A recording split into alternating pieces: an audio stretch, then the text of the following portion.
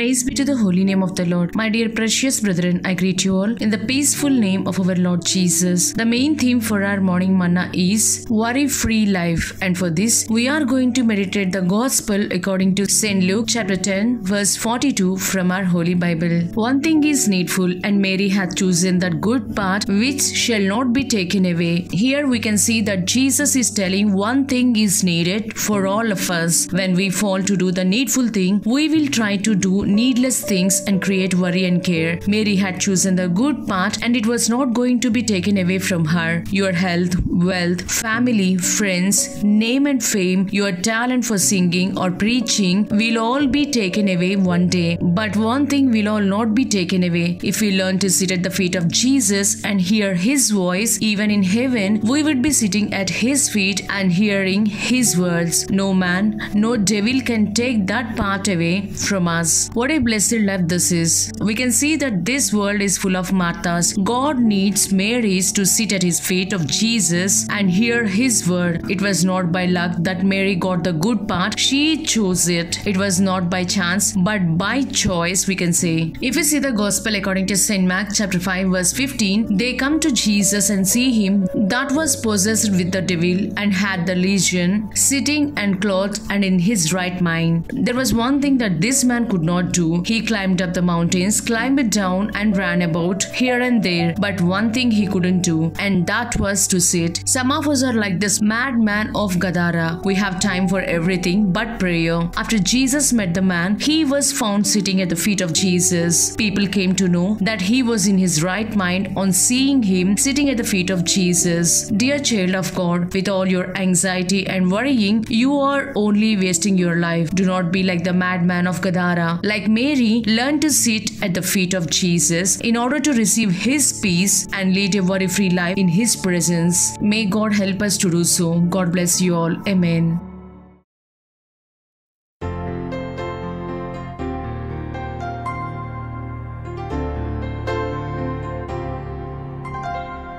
Mercy on me, Lord, according to Thy word.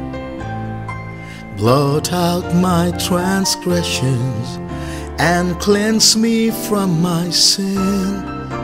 Have mercy on me, Lord, and purge me with Thy blood.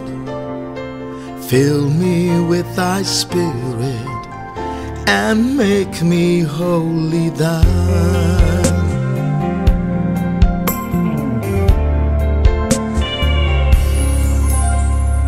Mercy on me, Lord, according to Thy word.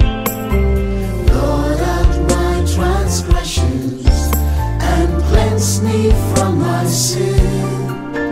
Have mercy on me, Lord, and purge me with Thy blood.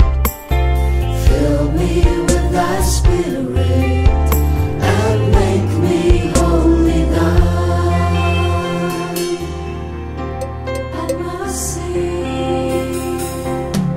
oh Lord, have mercy, have mercy.